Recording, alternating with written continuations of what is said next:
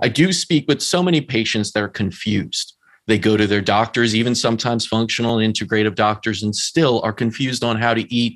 Not so much because the doctor's kind of guiding them, but because they get so much outside.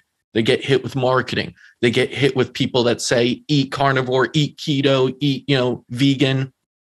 And then they go inside a store. They're not usually used to cooking so much. And they go inside a grocery store and they just don't know what to do, right? They try and pick out healthy stuff, but the marketing's all over the place. And then you could tell them to pick up the box of whatever it is, although I don't like eating out of boxes usually. But, if you're going to and you need to save some time, I understand that. But you pick up the box and you just get confused when you start to look at the label. Because half the stuff you're like, I don't know how to pronounce that. The other half is like, well, is that good? Sunflowers are nice. They're sunny. Like, the oil must be good, right? So maybe you could break it down for that patient that's just like, I'm about to go to Whole Foods. I'm probably going to pick up a few things that are, don't have ingredients and actually are the ingredient, like vegetables and meats. Mm-hmm. And I would recommend most people do that. But you're undoubtedly going to have people that go down to 90% of the middle aisles, I say, and pick out boxes and kind of look at it and try and make sense of it. What's your advice to those people to like look for or look out for? Right. I was just going to say, like you said, keep it simple.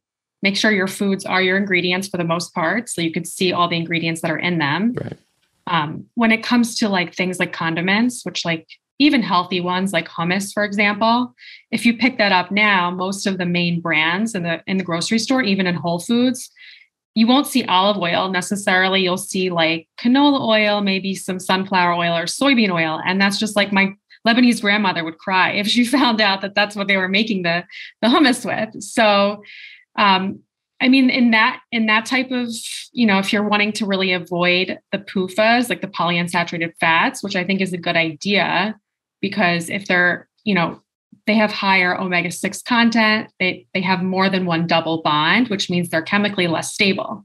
So since they've been processed and exposed to oxygen, there's more likely of a chance of free radical damage, and that's what you want to avoid. So, and even chickpeas themselves, if they're not organic, they're going to be like covered in glyphosate. So I don't want to discourage people from buying like healthy condiments, but I think those are the things to look out for. Like those are the red flags is, polyunsaturated fats, highly unsaturated fats with more than one double bond. And that's the thing, isn't it, Lexi, that like, no matter what you pick up and read, you're not getting to the bottom of it because it's not going to say glyphosate on it. It's not going to say that it was grown in this type or it was used in a facility that uses chemicals to clean it and doesn't really know if it gets on your food or not. It's not going to say that it has heavy metals in them or something else that happens to, like, you don't get the truth when you read a label.